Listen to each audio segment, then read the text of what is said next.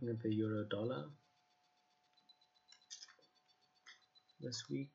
So this is the larger pattern we want to see, and then looking for downside. So what we are looking at now is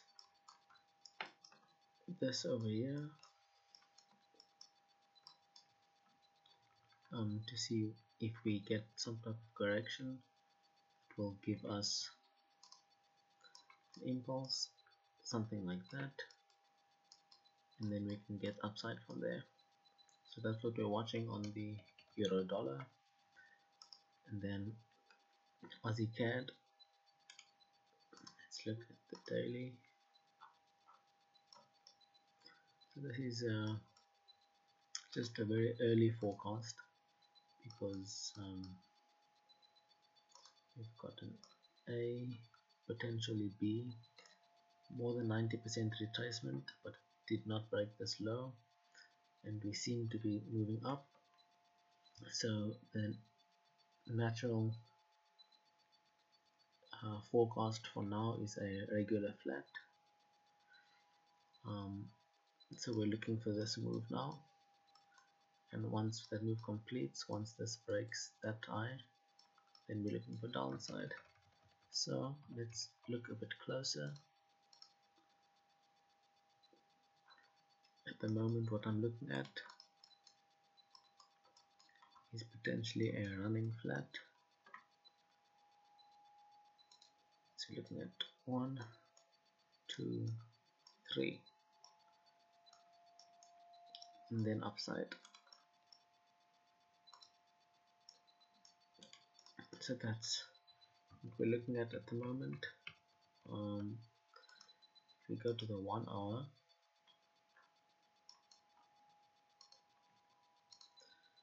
you can see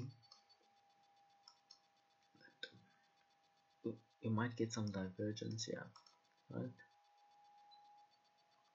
We've already got a bit of divergence between that and this over here. Can I move this up? No, I can't seem to move that up. But we seem to get a bit of divergence, which is a good indication that it would reverse around here, somewhere here. Let's do this. So we're looking for a reversal at this level. If this running flat pays off, then we'll get in at this level. A break of this top confirms the running flat on the 4 hour. You can watch this a bit more closely on the 1 hour to see if we get something like this, and then we can take the trade from there.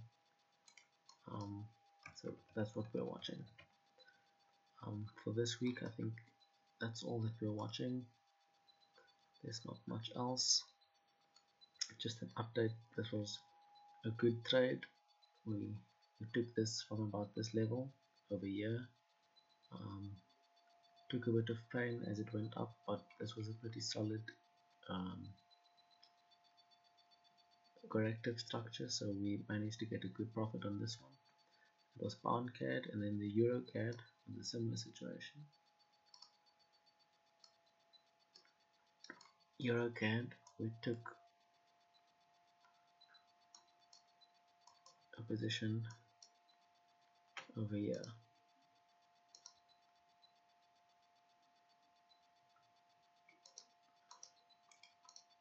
I think it was around here somewhere. We took the euro CAD position, and we got out over here somewhere.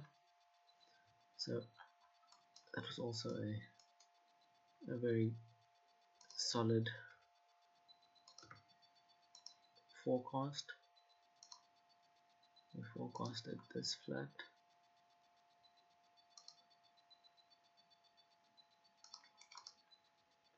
Yeah, that was a good trade. yeah, that's all we're watching for this week is the euro dollar, waiting for this corrective structure to unfold, and the Aussie CAD waiting to confirm what this corrective structure might reveal. So that's it for this week.